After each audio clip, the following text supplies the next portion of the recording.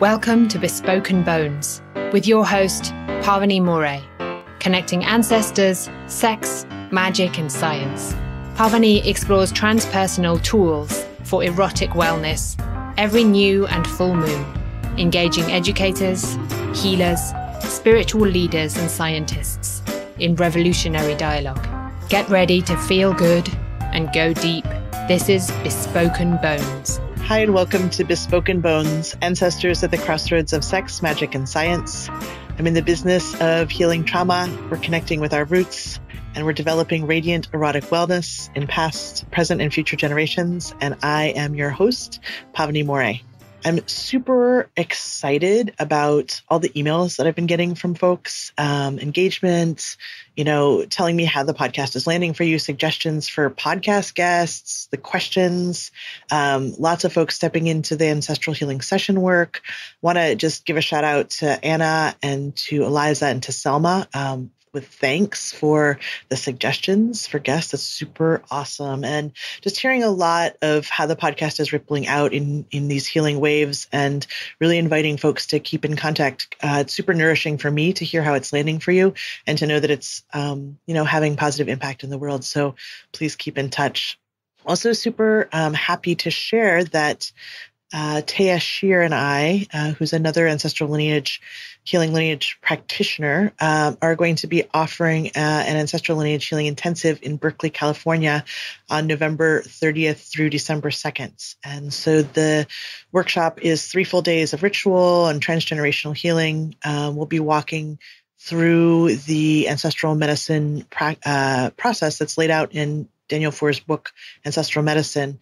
And you can expect to be engaging with your blood lineage ancestors in ritual through prayer, song, visioning, group dialogue. There's no prerequisites for the workshop. And it's super accessible for folks who are either new to ancestor work or are adopted, and especially for those who have really tough experiences of family and feel really disconnected from ancestry. This is a great opportunity to step into it. The training is going to be trauma aware, held in a multicultural ritual container that really connects the ancestral engagement and cultural healing. And so if you want to register, you can go to my website, which is trancestralhealing.com, and you can find more info there. So today, it's my absolute pleasure and delight to introduce you to Lindsay Sudeikis. And Lindsay, I hope I'm saying your last name right, and please correct me if I'm wrong. Lindsay Sudeikis. Sudeikis. Great, thanks. Okay, cool. Lindsay is a educator activist in the practice of wonder and is based in New York. And she's also a former Catholic nun, a current lover of humanity and all that is, and she's an aspiring mystic and improviser. And you can find her current work as a ritualist and alchemist at omniasancta.org. I'm going to spell it. It's OMNIASANCTA, omniasancta.org. Beautiful, beautiful name of a website. Lindsay, so welcome. So happy to have you on Bespoken Bones. Thank you. Stoked to be here. Yeah. Big fan. That's great. Tell me a little bit about the work that you do in the world. Well, a little bit about the work I do. I guess I would call it as like maybe just divine love, really trying to embody divine love in spaces where I happen to land. So whether, it was like in a convent or in a classroom or currently like in ritual with people, I think, just navigating the world that way, really just meeting people where they're at, whether it's the human heart that's before me or the group of 12 hearts and souls that are before me.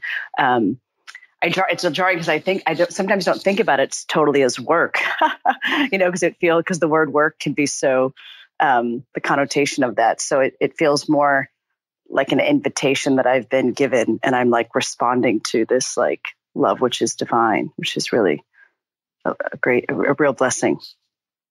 Yeah, I resonate with that, and really like being present. It sounds like that's what's in front of you. Yeah.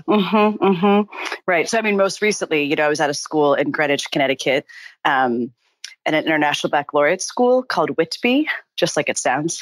A great school. I loved it. It was a real blessing to be there for 3 years. And I taught a course called Individuals and Societies, which was amazing. It's like democracy and, civic engagement and peace, like nonviolence. I was able to craft the curriculum pretty much as I had wanted to. And so it was a lot around like ethical transformation and activism, and the kids are awesome. So I taught 6th grade, and then I did 8th grade, this experience called Community Leadership Project, which is like a typical kind of capstone project, but I tried to make it much more culturally relevant and honest than some others are. So yeah, and coaching basketball at that school, and cross country and boys baseball, good times. So that was my most recent gig.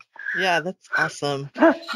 It's interesting. So when I think about like who is my first spiritual teacher, like who I identify as that is Dr. Maria Montessori. And wow, it was the first Montessori school, Whitby, in the country. Oh wow, I didn't know that. Oh my God, that's amazing. In the States. Yeah. Wow. So wow. Like, I just, that commitment to radical education, to right, to being outside the dominant paradigm of how we are conventionally educating our children is like so dear to my heart. Wow, likewise. That's amazing, because the school Whitby, so it's a fusion of like a Montessori school, 18 months to up until 2nd grade, and then it's an international baccalaureate school from first grade to 8th grade. But all of our lower school teachers who are incredible. The Montessori school is just. But I hear you. It's so the unconventionality of it. Yet what's funny is it's actually so humane. So Montessori education is actually, it seems to be much more humane, right? Like much more in line with how we were invited to learn as inquirers and exploring, and touching and tasting and. So it's funny that we call that unconventional, because I guess it's probably the most conventional if you're using the word in the right way. Anyway. Yeah, like really that commitment to sensory experience. And I once, when I learned about your work and was thinking about having you on the show, and just got super excited about this, talking about ancestors and education and how those things go together, because it's not it's a little counterintuitive, right? And when I think about the education system that is kind of the current, what's currently in public schools and stuff, like, and how that was set up, like who set that up, right? How did that get established? It just reminded me of you've probably read or heard of Don Taylor Gatto's work, The Underground History of American Education, and kind of how our educational system was based on a class system that was set up out of the industrialist model, right? That was like really creating a society in which you had classes to sustain the rich, right? And so our education system is modeled on a system of productivity and management that really divides people into classes, right? And so like I just started thinking about like, oh man, like those are some like when I think about those, like the coal barons, like those fuckers who like really like entrenched capitalism in this country, and then like set up this like public education system, like kind of, it looks benevolent, but it's really, it has pretty nefarious intent, right? Like, oh man, that's some ghosts. Those are not ancestors, those are ghosts. It's so true. I haven't thought about it. I mean, just as you're speaking, I guess I also hadn't thought about the connection between the ancestors and education. And this woman, Jean Anion, I took this course in graduate school, and she would like knock your socks off. The course that I took was called Teaching Jean Anion, because she had died, yet so present in so many ways. And so one of her best friends, colleague, Wendy Luttrell, taught this course to all these PhD students in urban education at the Graduate Center in CUNY in New York. And it was, precisely what you just said. I mean, Jean Anion was like unpackaged the reproduction of the class system in our schools. I mean, and it's like worse now than it has been, you know what I mean? And like, and I'm grateful that even just as you presence class, because I recognize I think it's certainly intersectionality is a big part of any sort of activism. But I noticed, race will be presence, and I'm eager to have like race and class and gender and all of it to be presence, but class specifically, right? Because it feels like we don't go there. Like I feel like growing up, I'm 37. Had I been reading the Communist Manifesto, it would have been like, it'd be more permissible for me to like say fuck, like around the dinner table or something. And even when I read the Communist Manifesto in grad school, I felt like I was like doing some rebellious act, annotating the text, because I just feel like class it had such a dirty taste in our mouths with my generation because of and like the Cold War and like no one was talking about it. And so for me to learn about this woman, Jean Anion, and to so rigorously like dove into all of that and unpackaged it. And it's just so obvious, she's not even really, it's not like it's up for debate when you start learning about it. Just even the zip code, right? Just go there. Like how our kids are born into a certain zip code and then that's where they go to school. And then based on that, that's where they work. And then they're like being little laborers for the global economy. We're like training and educating laborers for the global economy. Mercy. And like, there's no sense of like bread and roses and like wonder and like laughter, like what if there was a course in laughter? Wouldn't that be so great in class? Don't you think? I do think, or in erotic wellness, Pavini. When that phrase erotic wellness, I can't. When I heard that, I'm like using it like it's my job. I'm like the intellectual property belongs to Pavini, but because it's like. Oh, it actually doesn't. I just need to I got that phrase from Kali Hashiki. Oh, so, yeah, that's her phrase. So it's her property.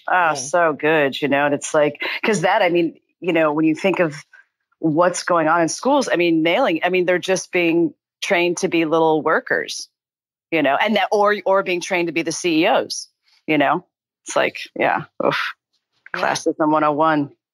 Totally. And so there's a thread here that I'm tracking of, two threads that I want to bring in. One is around sensuality in education that I think I hear you naming of like, if there was this, if we were curating this sense of wonder, that would like seriously, it would really, like, what would happen, What would happen? And that's just it, right? Because like if young people or people our age or people are elders, if once we're smitten by wonder, you nailed it. It's like, then what does happen? We don't know, right? There's just such an unknown and you can't like co-opt it. It can't, wonder isn't about like dotting your I's and crossing your T's. It's like, that's just it. You like, if you just go commune with the redwoods, you know what I mean? Or just like go dive in the ocean or whatever people are, you earth around your land or however it is that you access wonder, there's no telling what might come. That's like the beauty of it. But where do we have, I love how you use the word curate, because it's like, where are we curating spaces to simply be astonished? That's one of the questions I'll ask friends of mine. I'm like, when were you most recently astonished? Like even our listeners right now, like, wow, right? I'm like, are we cultivating that in our own lives? And I think if we do, then it's such a game changer. Then you are so, there's a lot more bliss, and not a bliss that's like, ignoring all of the systemic injustice. Bypass, right? Yeah, at all. And actually, it's, the wonder piece I was noticing, identifying as an activist and certainly being a proponent of agency for, all these years, I was noticing there seemed to be a vacancy of wonder, like as I'd be protesting, it's like, and when you look at, I love like Henry David Thoreau's like On Civil Disobedience, which certainly, the boys, the recent MLK, that they were certainly influenced by, there seemed to be wonder in some of our other ancestors of the path, if you will, activists, that they did have that. And I think that propels their activism in a different kind of way, because it allows you to have this more like galactical view. Like, yes, we need to like I'm surprised. I think you'd be with me that we're not all committing, acts of civil disobedience to not pay our taxes for 2018, for example, right? Like, can't we all just come together? But it's like at the same time, there is the activist piece in the political sphere, but wonder also reminds us of like being anchored in eternity, that there is this, like this back body of those who have gone before us and like our progeny, either spiritually or physically, so it's a both and. It's a both and is I think the wonder and the age. But then you see people who are smitten by wonder who aren't doing anything, right? So that's my right. It's like, listen, it's got to be a both and. We love that you're like so astonished deeply, and you're like whatever. But please then go impact the world in robust democratic ways. Like no one wants to hear you just about the stargazing. I love the stargazing, and then like go. I don't know, do something about it, right? You have to eventually get up out of the bed after fucking your lover for days. Precisely. Right? Oh my gosh, I love that you say that, Pavini. One of my lovers used to say, find the one you want to fuck. And like, that'll be the revolution. Right? Like be with the one you want to fuck. And that is the revolution. Cause it's, like if it starts there, I love that you say that, but you're right. It's like have, be a lover. And then go change the world and a fighter. And then come back to the bed and then come back and be resourced by your, become erotically well. And then like your civil disobedience will be that much more profound and like complete because you'll be satiated. So the reason I'm not a teacher anymore is because I got fired, and I got fired because I wrote a book. Well, it wasn't just because I wrote a book, but I wrote a book that was it was called Putting the Edge in Education, an anarchist cookbook for teachers. And it was really, it was questionable. Putting the ed in education because putting the edge in education. Yeah. Ooh. But there was, and it was a lot about like bringing activism into the classroom and, how do I radicalize my practice as an educator? And and I'm just thinking about, I named Kali Hashiki earlier. And I don't know if you know who she is. I don't. She's fantastic. She was on the show. She is a queer, fat, femme, Black, sexuality activist and educator, also ancestor practitioner. And she, in the interview that I did with her, she talked about like the necessity of bringing Eros into activism. Right? Yes. Right. That's much. Yes, precisely. Because there's a crisis. Yes. I can't wait to listen to your talk with her. Because I have said for years, there's a crisis of Eros in education. Yeah. In education and in general. I mean, well, I think, when you look at the word love in general, we're already like, not in a good space in English because we just have the word love. But in Greek, there's 26 words for love. And so Eros is like this, like our erotic, desirous, sensual, like passionate love.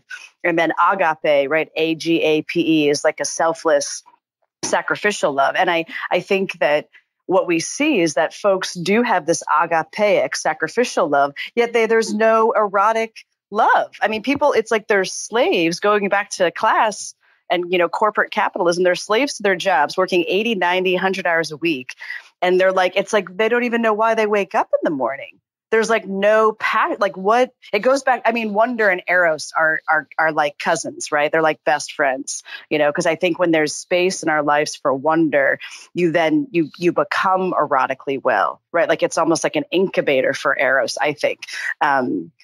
And I think people are scared a little bit of Eros because it's like, again, I think if we can like cultivate, like even talking about erotic wellness, I mean, and how the two are, I think, come together around Eros and agape again, like something I do in my life, in my own practice is like, I kind of want to take the temperature, the pulse of my relationships, either like collegial or partners or, cousins, best friend, whatever that. Is there a dimension of Eros and agape in this relationship? And by Eros is like they're an anticipatory delight. Like I had such an Eros, like an anticipatory delight to talk with you and to listen to you and to learn from you, right? Like there's something erotic about that. Like it doesn't mean that we need to be doing other things. It's like, oh no, that's Eros. Because like I'm like stoked and enthused to like commune with Pavini over like a Skype sesh, and like that's like a holy and healthy thing. Even the website Omnia Sanctus, which was inspired by our ancestors, my blood ancestors, praise be, means all is holy, like Eros, agape, right? Not sex positive or folks who are monogamous, education. I mean, just it's Omnia Sanctus, like all is holy, and I think we've defamed, or like eros is like pejorative or something. And or it's just people don't even know, right? That's another good question to ask people. Like, how are you, like, what do you have eros about? It's like, my partner. It's like, come on, brother. Come on, sister. Be a little bit more broad, like what else gets you going? What else like gets you hot? Like, I don't know, go do some horticultural activity or, right? But you feel me, right? Don't you think? I totally do. And I think that like that taboo of anything being erotic other than, my sexual partners, right? Right. Of like, and we talk about this when we talk about ecosexuality, we talk about it, right? And so it's like, how do I broaden my definition of what is erotic and totally. But probably it makes me think. So like at the first question you asked, like, what kind of work do you do? Like, this is like a great example of like, so when the ecosexual vibe, I'm like vibing with big time these days. And so, on Instagram, you can do this little Insta story. So this is like me, like little Lindsay Sudeikis trying to like put out to the world some of like what I've been pondering. So I wake up like a week ago and, I go on like a 6-mile run. I'm like killing it. I'm like, listen to, my mind, like Kendrick's coming on my mind, like be humble, sit down, be humble. And I come back to my space, to my little oasis. And I just like sprawl out on the grass, like total ecosexual vibe. Like I'm communing with the morning dew, the whole thing. But then I put up on an Insta story, my moment about like ecosexual. And I was like hashtagging it like lover earth, not mother earth. And it goes from ego to eco, like the whole thing. And people, now it's like been great fodder for conversation, so it's like, that's kind of the thing that I'll be up to. It's like, I'll feel inspired, which we know the etymological root of inspired is like you're breathing in. And it's like, then how to breathe, who can we co-conspire with then with something like a concept like ecosexuality that makes us feel so alive. It's like I feel like when people learn about that, I hate to say it, but it feels a little bit like knowledge is power. This is ciencia es potencia. I hate to say because I'm not sure where that phrase comes from, but it does feel it emboldens people, right? If they can orient themselves to the earth as their lover, not simply as a mother, like they get to become revolutionized, right? Like they get to become erotically well So anyway, so fun. I've been talking about it a lot lately. Ecosexual. So good. I love the hashtags. Yeah. Oh, so good. I'm curious, since that you were a Catholic nun and now. And that's so fun. that's I want to, because you wrote to me. I've known for decades how intimately bound our sexuality is with our spirituality. That's right. And I've really tried to embody that. And that's right. Like, I think that a lot of us know that, right? We kind of like know that on the body level. Yeah. Sex and spirit, but like, it's really hard to talk about it without kind of the Tantra miasma. Totally. You're right. That's right. And so like, I just was curious if you'd love to speak a little bit about that connection. How do you experience that? And maybe even bring in the ancestral piece here as well. Yeah. I think that we're like a hylomorphic reality, like as in the like bodies, spirits that we're in. And hylomorphic, right? The Greek for like a body and soul, like we're inextricably body and soul. And so for me, it made sense that like sexuality, like our body, our sensual self, and our spirituality are like, bound to one another. So like just as much as to tend to my sexuality, like I need to get good rest, for example, then it's like, then the question is raised, well, then how do I like tend to my spirituality? Or like, if I'm tending to my spirituality, then how am I being sure to tend to like my erotic needs? Or, so the question is the same, but I think I hail from like the Catholic mystical tradition, and so, the Song of Songs, which is a book in the Christian scriptures, it's a short book, 8 chapters, but it's like the book of the mystics. And like, I didn't know that. I just remember praying with it and sitting with it in, poetry vibe in college. But it opens, Pavini, with, oh, that you would kiss me with the kisses of your mouth, for your love is better than wine. And like a few verses later, like, draw me after your love. And a few verses later, my lover belongs to me and I belong to him. It is like an erotically vibrant text. And I remember just like being so smitten with and being, really Yeah, smitten, again, is the word I'll use. And then learning, I love Thomas Aquinas and John of the Cross and Teresa of Avila and have their real ancestors of the path for me.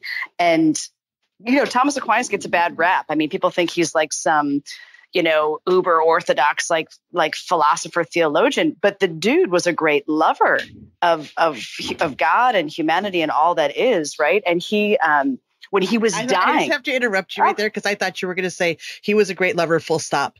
And I was like, period. You know what? That's what we should say. That's what we should say. Well, as though I know him, as I've communed with him or something. No, but I'm sure he was a great lover. We should just, that's what I should say from now on, period. You're right. But when he was a Dominican friar, like this type of Catholic priest in Italy, and when he was dying in the 1300s, he asked his brother friars to read aloud to him the Song of Songs. Oh, that you would kiss me with the kisses of your, the whole thing from beginning to end, just on repeat. Like how we put things on repeat. Like surely people listen to your show on repeat. Respect, right? Like that's what he that's how he wanted to breathe his last. And he said when he was dying, like that all that he had written would be like straw in comparison to like beholding the face of God and the face of God beholding him. So like this great lover. And then what does the Catholic Church proceed to do? But make him the like preeminent theologian. Like poor Thomas Aquinas. He's like, I actually precisely said not to do that, right? Like it's actually not about the doctrine. It's much more about this gazing of like into one another's souls and spirits and bodies and being held. I mean, to be held, like BEHELD. You feel me? So I think in the convent, all of this was alive and well for me. I mean, I felt inspired to be there, which was hilarious because I did not grow up in a Catholic home or religious home at all. We grew up much more like secular, amazing, a great family, but weren't like, I mean, everyone was like, you're going to do what? You know what I mean? Like enter the convent. And then when leaving the convent, also felt called to leave. And what I find interesting now, like how many years has it been? I guess I've been out of the convent for 10 years, 9 or 10 years. That now I'm coming full circle, it feels, with the ancestral medicine work, because what I'm noticing dropping more into that work is so many of us who are alive in the world today happen to have ancestors, blood ancestors who were Catholic, right? I mean, that's the truth of the matter. And folks don't necessarily want to engage with those blood ancestors for a myriad of reasons, because of all the misogyny, because of the oppression, because of the patriarchy. I mean, name your word, mercy. And I say it with a lot of tenderness because it's very real, the amount of wounds that the Catholic Church has inflicted upon folks and their people. Yet here I kind of emerge, young Lindsay here, who happens to be a former Catholic nun and who is a current practitioner of the Catholic mystical tradition, who's queer and open to the abundance and radical. And the word radical comes from the Latin radix, like to be rooted in, to be like, rooted in our ancestors, our people. And so there just feels there's like a moment kind of waiting to happen that I very much look forward to somehow.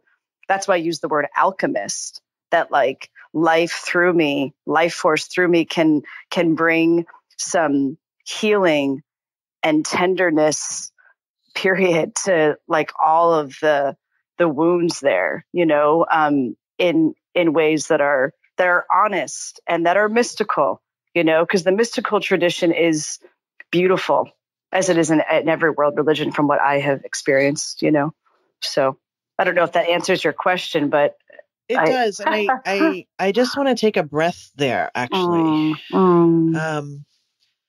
Because I think that what you're saying, and I want to pull it out a little bit, because I think what you're saying has actually huge implications. And I just want to make sure that I'm getting it.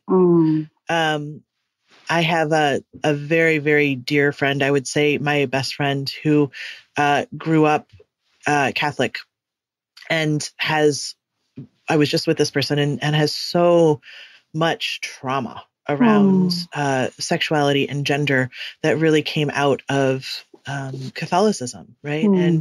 And so this piece of that you're bringing in of that it's not all that, and that there are there's healing support that can be here through connecting with the mystical parts of the tradition. It's like, 'cause I think that it's kind of like education, right? We get spoon-fed this curriculum, this religious curriculum in Catholicism, and there's deeper levels that I think are probably very, very life affirming. That's right. Rather than so sex negative and so, I would That's say, right. sexually violent, actually. Yeah. So can we just go a little deeper there about that? And like you said, I'm wanting this healing moment for this. Could you just like drop in with the medicine of that? Because I think that this is actually a moment that could reach a lot of people with cultural healing. Yeah. And it gives me the chills just when you presence your best friend, who I think, Pavini, that in many ways, the mystics of the Catholic tradition were probably queer. That's what I have stumbled upon, which makes me a little teary-eyed to say, in recent years or even in recent months, because there was to go back to that idea of unconventionality. I mean, they were folks who were challenging power structures and were challenging paradigms that were really oppressive and ugly and toxic and detrimental and contra-human against humanity. And I think I just presence thinking about, the word became flesh is this verse from the Gospel of John, chapter 1, verse 14, which is really what Catholicism hinges on, that whole idea, how the word became flesh. Ergo, our flesh is holy, like HOLY. And that's another way you could, and like holy is holy, WHOLLY, HOLY, right? Like we are these whole people. And I think you can start to see the layers of why the patriarchy of the church wanted to suffocate the magic of the body, because those of us who have the privilege and honor of being in our bodies know how magical and amazing and mystical and mythical they are all at once. And so shame on the church for trying to squelch that. Yet you see throughout that there are people who are these real beacons of being in their bodies and their souls, being like owning their hylomorphic reality in ways that were beautiful and honest. And yeah, I mean, Teresa of Avila too. I mean, just the list, and I think the whole like heaven hell thing is just a real tragedy. I mean, Teresa of Avila, beautiful, incredible mystic from the 16th century, said, "Your love so holds my heart that if there were no heaven, I would still love you with the same love." And that's the utterance that I do also. Like when I read that when I was 25 years old, tears just came down my face, because I thought, for this is what we are here. It is for love's sake.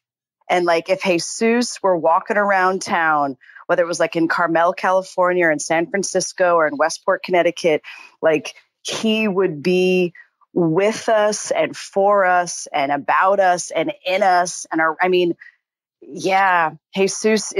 Jesus is not preoccupied. The cosmic Christ is not preoccupied with who satiates us sexually. Like how are we orgasming? I mean, he has other things on his mind and heart, like mass incarceration in this country, for example, like how we treat our migrant workers, for example. And it's a real audacious claim that the church and that, even from the 1960s, that like all of this preoccupation with contraception and birth control and being monogamous, it's like, wow, open wide the doors, please God, and like let in the magic of erotic wellness. Like what if a pastor was preaching on that? Like what if a priest, like a Catholic priest, and I look very forward to sitting and communing with Catholic priests and Catholic folk who are still practicing and who are wounded, because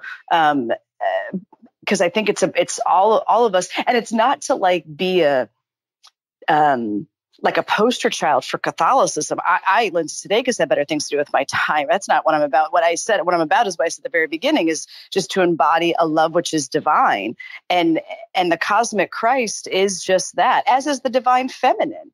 I mean, how often Mary is interwoven in people's spirituality and practice.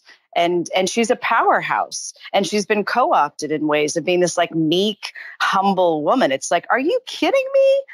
The woman like was like bold and audacious and fiery and, you know, all the things. So, yeah, but I definitely, I think there's medicine of mine that I carry from my lines, from my bloodlines, that is able to straddle where people are at and this current moment, coupled with like a lot of ancient practice in like Celtic spirituality, let's say, or in Grecian, like Dionysius vibe, like, you know, mystery schools and ritual in that way. So it seems like the Catholic mystical piece, right? Or like the Catholicism piece is to use the word like medicine, like that seems more, it's just alive. There's a liveliness to it, or like the word like vitality, I guess. I mean, you know, you've been doing your show, and so you know kind of the rhythm. So I just, it feels like when we got to that point, to that part, like that's when there's just even more of a synergy around what other people would want to listen to. I mean, I feel you and I could converse for eons about all sorts of things.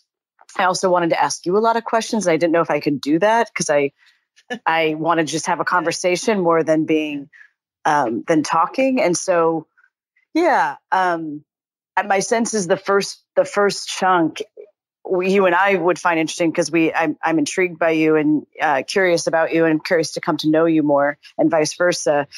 Yet I think as far as from a listenership perspective, it's probably like a bit of like, okay, you know, that's my sense, just my gut reaction. Yeah, that's great. It's super good medicine.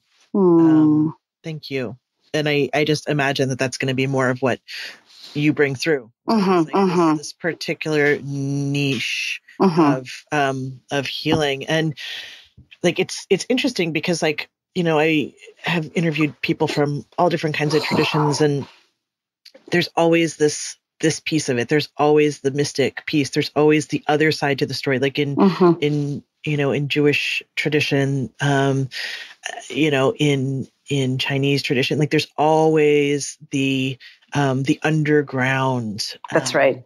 That is holding the queers. That's right. Holding the gender blessed. That's right. Holding, and it's like, and it's sometimes we have to wade through those layers. We have to wade through the bullshit layers, just like, you know, I'm just thinking, you know, my kids did go through public school, right? And so like the real education was the conversations that we would have about their schooling, the critical thinking that we would do about their education. And I think it's the same, right? Yeah, so totally. How do I get to what's real beneath what I'm being sold or what I'm being spoon fed? Like, how do I get there? And I just think this, like, in the way that I hold it, that practicing ancestral consciousness is one way, because I definitely heard in the entire conversation that we've been having that we have been weaving in these well and bright ancestors, you know. Oh, indeed. Entirely. And Holy. like of blood, but also of lineage. That's right.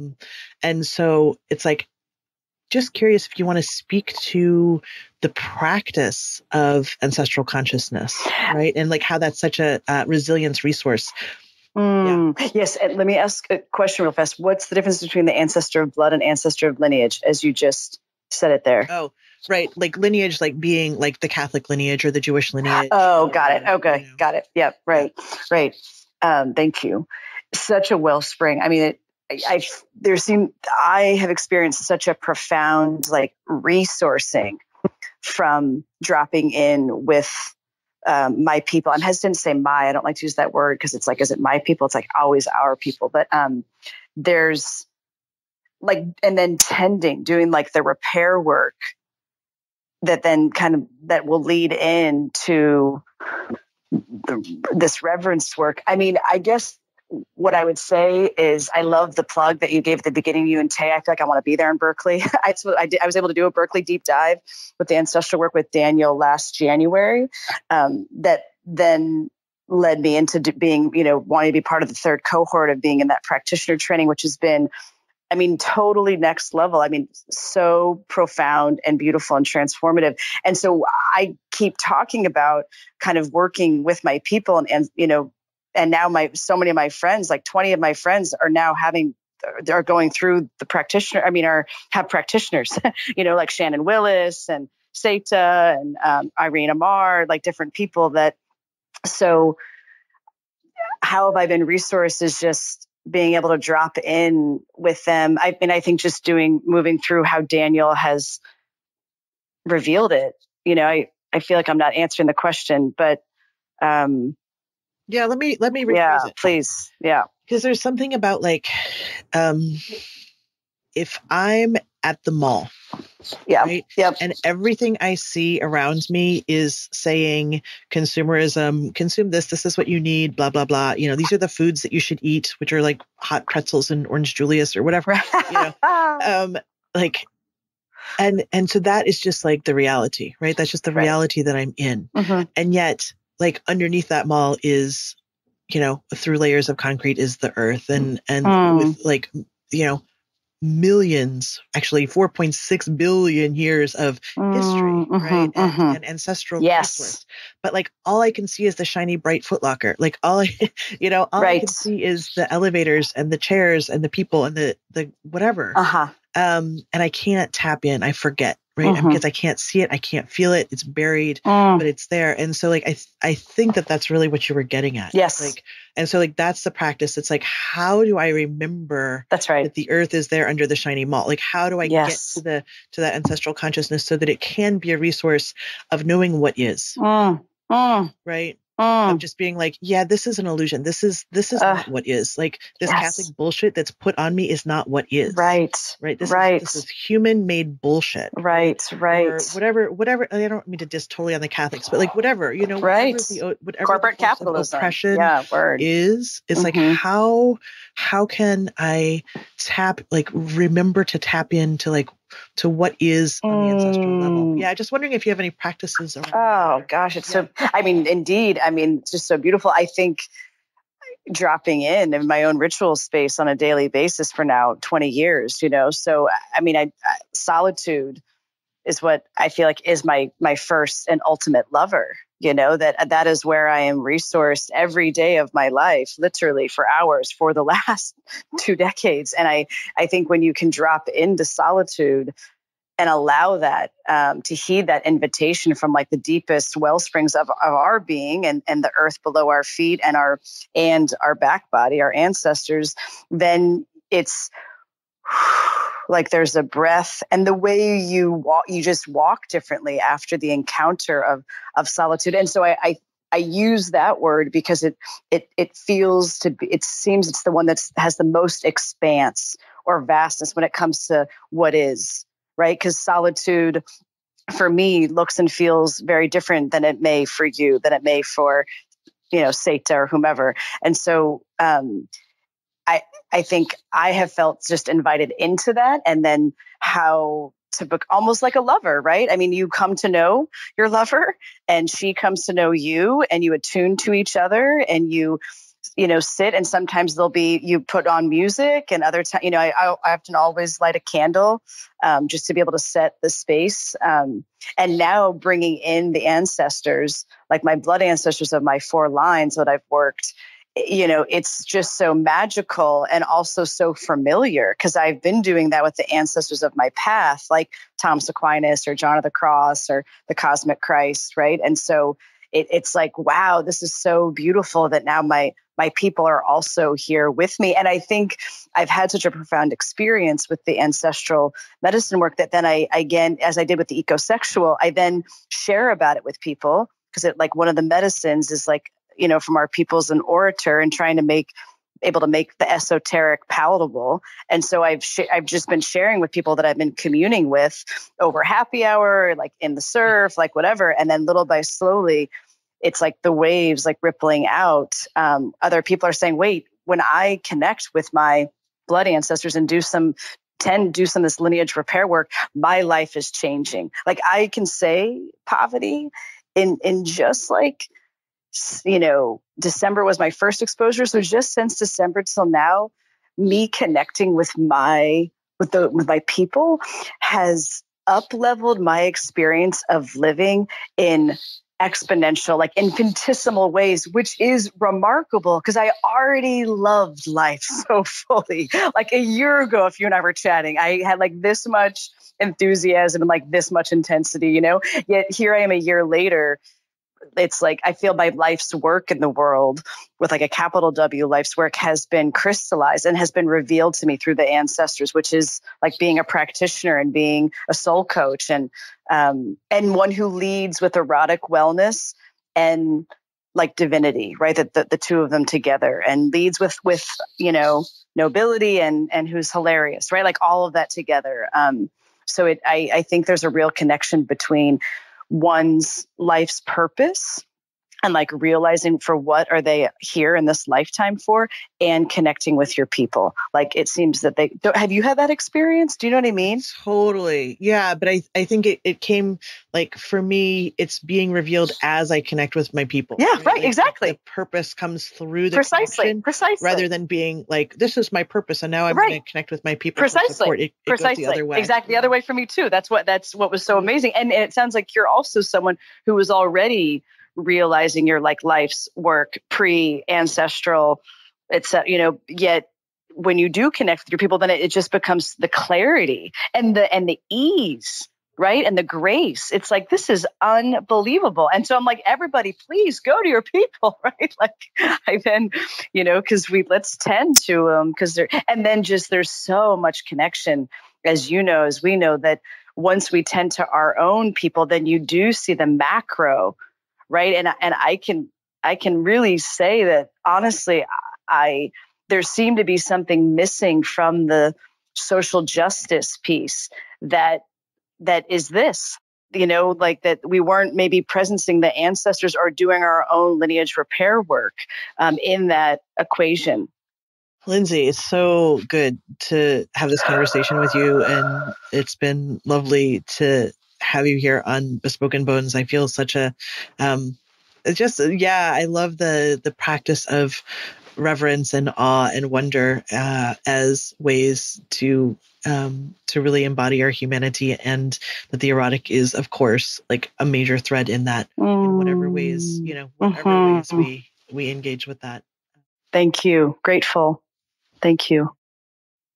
Hi, folks. So in the interim of when Lindsay and I first recorded the interview for Bespoken Bones, there's been a lot of information released in the news about the crisis of sexual abuse in one diocese in Pennsylvania, in the Catholic Church. And so we decided to continue the conversation and add this part on. It didn't feel right to Lindsay to have the interview come out and not have addressed this.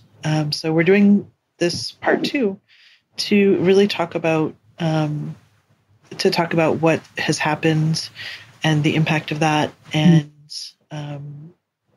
if, as I'm sure many of you who are listening have some point of access or some point of lineage in Catholicism, and you are touched by this, and this is an ancestral issue as well, right? That this kind of sexual abuse has been perpetrated by people in power for millennia.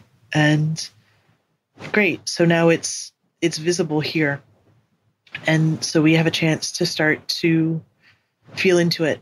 And what are the cultural skills that we're developing around receiving impact? What are the cultural skills that we are practicing around turning towards rather than away? And so this addendum to our conversation is really about turning towards the impact, the pain of sexual violation. And I guess I just want to say that there's a somatic piece here of like opening my heart to feel it and to allow what's true to move through me, to deeply feel the impact, but then also to be able to ground that impact out, right? Because I think sometimes when we're faced with abuse of any sort, but especially at this magnitude, we can devolve into just a sense of helplessness and despair. And that's not our intention here. Our intention here is to really further this conversation on the cultural skill level of how do we turn towards.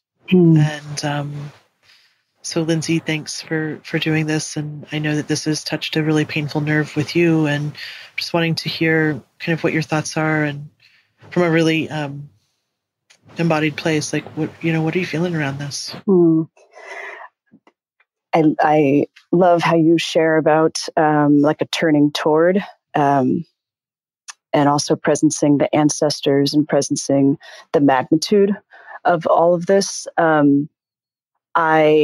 It feels very tender because, well, for a myriad of reasons, but so many of these men in power, the episcopate, right, the bishops, and all these priests, they espouse this ideology that's really one that's very sexually dishonest, for the quote laity, and yet at the same time, here they are perpetrating on folks, for decades and hundreds of years, and so it's like, I think the hypocrisy and the exploitation is fierce and is tender. And so in the spirit of like, how do we repair and not repeat, and I say we just mean the collective, we as like a people,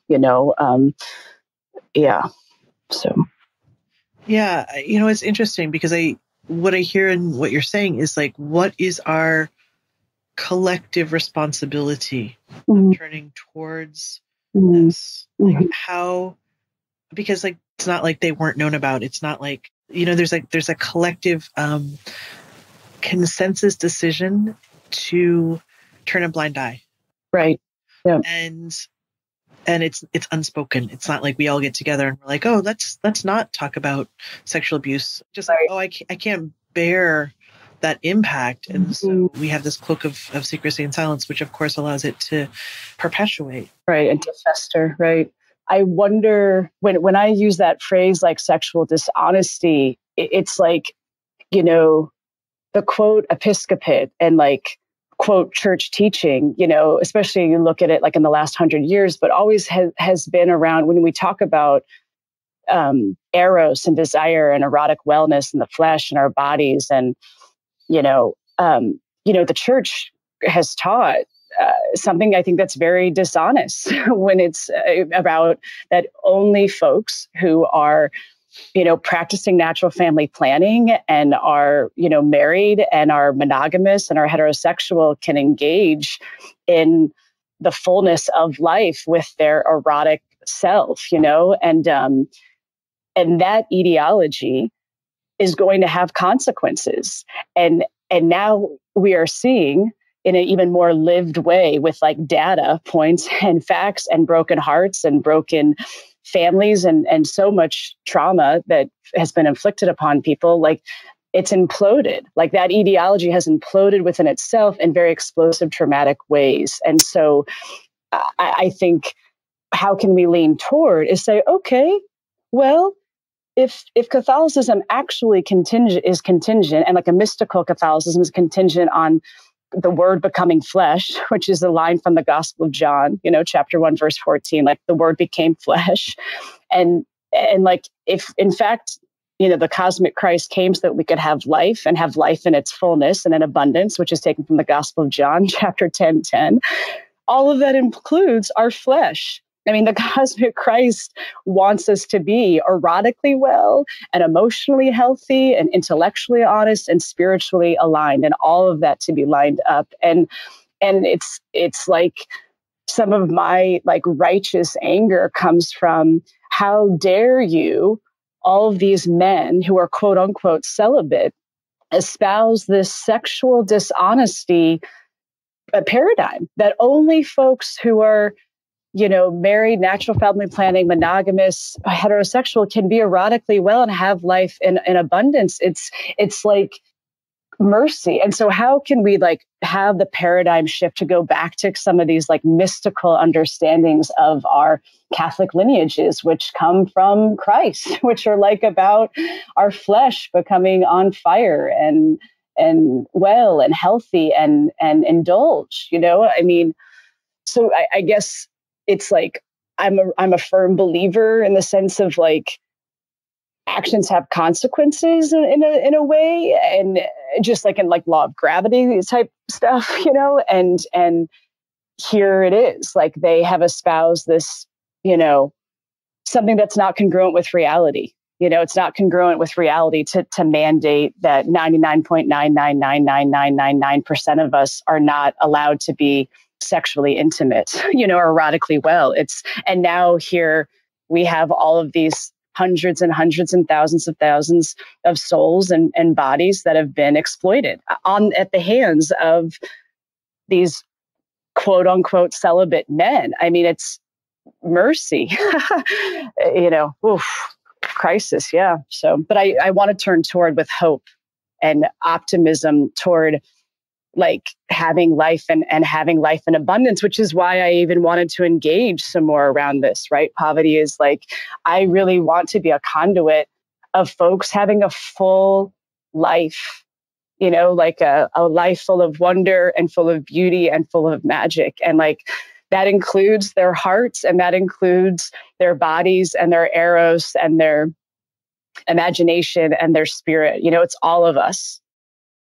Yeah, I mean, I think what you're naming as part of, as a representative of Catholicism is the wound of betrayal, right? Which is in my understanding of sexual violence, it is at the heart of it, right? The heart is shattered by this betrayal of how could you, right.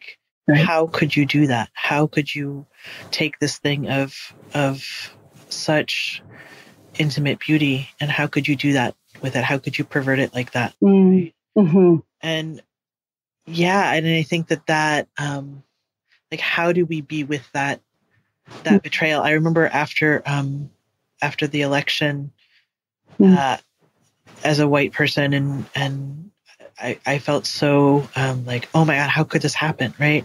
And my Black friends being well, of course this could happen. This is happening all the time. And just that my eyes were then open to it, and I think it's kind of the same here of it's how our understanding of the potential we all have as humans, right? I have that potential to do that.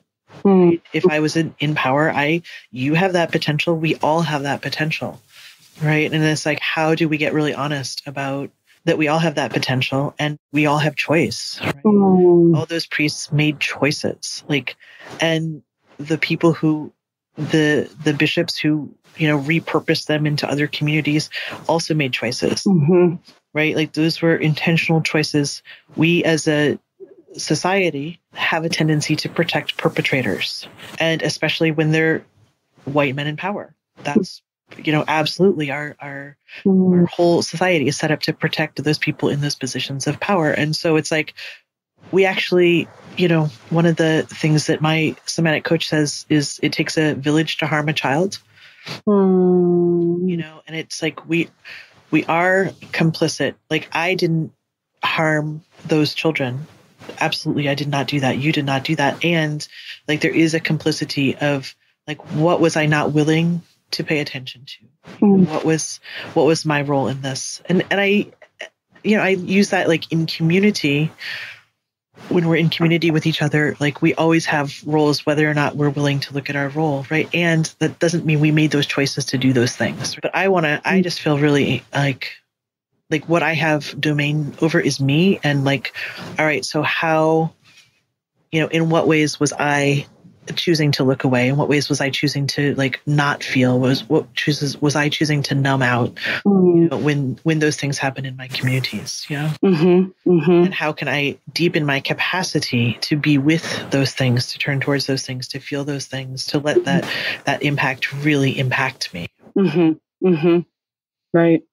Yeah. Beautifully stated. I mean, I think that's one of the reasons, as I'm sure you are too, is almost, as I know you are, right? Like being a person of prayer and dropping into a space where just your heart can open up, that can weep with and lament with, right? And even, dare I say, you know, like with the victims and the perpetrators, you know, I think the betrayal piece, is the crux of it. And I also, and I totally hear you and concur about we protect, especially white men in power, from, you know, blowing up their spot and exposing the violence that they inflict upon folks. And I think the severity of, or like the gravitas of the betrayal here is these same folks who are perpetrating are on, you know, Sundays and every day of the week espousing an ideology that is very oppressive and very, I would say, abusive to tell folks, you know, to espouse an ideology around sexual dishonesty, right? And it's like, have felt complicit in that myself, right? That when you talk about complicity, I think how, you know, I've come a long way in my own journey and my own evolution around what it means to live life in its fullness and in abundance, you know, and to live a life of sexual honesty and emotional, intellectual, spiritual congruence. And so now I feel have felt complicit because I've said we used to be of the camp that, only certain folks are entitled or quote allowed to be engaged sexually or intimately with others. And I've spent the last, 7, 8, 9 years trying to turn that around, right? Or even, 10 years, even still when I was in the convent, of saying, how can I no longer be complicit, but rather be the antidote to the abuse and to the systemic injustice. It's like, okay, well, allow me to use my itty bitty influence and sphere of influence to speak about congruence and holiness in ways of everything from orgasming to your, solitude as lover, to the possibility of your imagination, to, the whole spectrum of our humanity and of our lived experience with even things, especially things, not even things that are non-human, that are other than human. When, like Shakespeare is that line, one touch of nature makes the whole world kin. And it's like just how to have a more open-hearted experience of life on her terms, which I think is what any mystical tradition is really about. And so it's way on my heart to recognize my complicity in espousing an infrastructure around sexuality that was very oppressive and painful and untrue ultimately, and not congruent with what is. And that's really where, I think the church has a lot of blood, if you will, on her hands. Because folks refer to the church as like Mater Iglesia, right? Like the mother church. And it's, they are not espousing what's congruent with what is, and I think. Can I just interrupt you for 1 second? Totally, please. Yeah, because I heard something really important. Yep. I heard you take accountability for your part. Mm-hmm. And I just don't want that to get swept under here. Yep. Because I imagine for folks who, not just I imagine, I know firsthand, as someone who has experienced sexual abuse, how meaningful it is to have what happened validated. To have someone say, that happened and I'm sorry. And I just wonder, is there anything, when you really drop in, if you take a minute and just what needs to come through you right now to folks who are listening, who may have been wounded by the church? I think just sentiments of of saying I'm sorry. I'm reluctant to say I'm sorry because that phraseology doesn't always work for me personally when it comes to healing and things. And what comes to mind and heart is like anyone who's listening, I wish I could embrace and hold myself included, who's been perpetrated in ways, mercy. And so, and hold almost like that. What comes to heart is the scene between Robin Williams and Matt Damon, in Good Will Hunting. And it's not your fault, it's not your fault because so many, it's not your fault.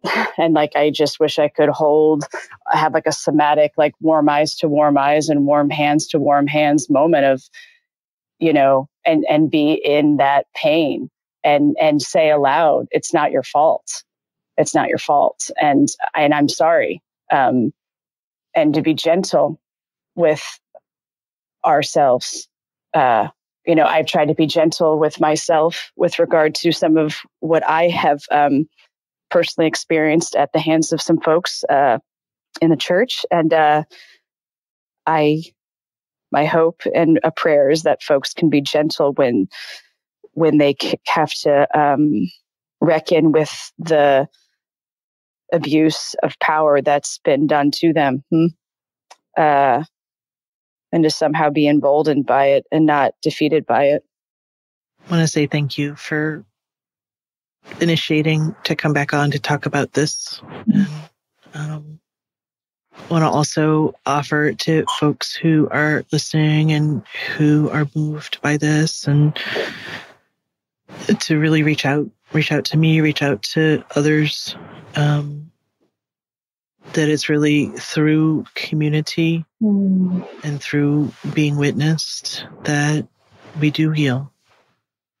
And just love to everyone who has experienced this.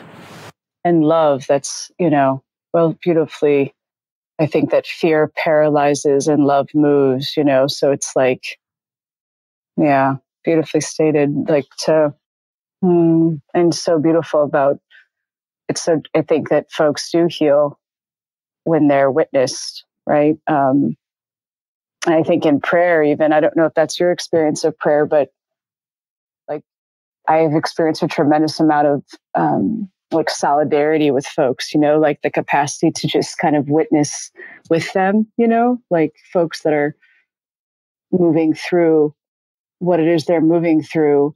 And I think I don't mean prayer is the only option. I think I'm a big believer of action and protest and civil disobedience and all of it. And I just think prayer really it's a really transformative space, and a place to bear witness, right?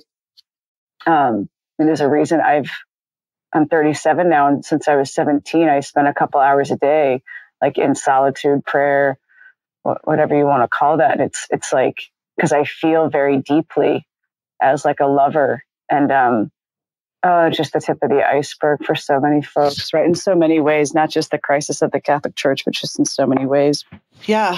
And if you would like to learn more about Lindsay's work, you can go to omniasancta.org. I'm going to spell it. It's OMNIASANCTA,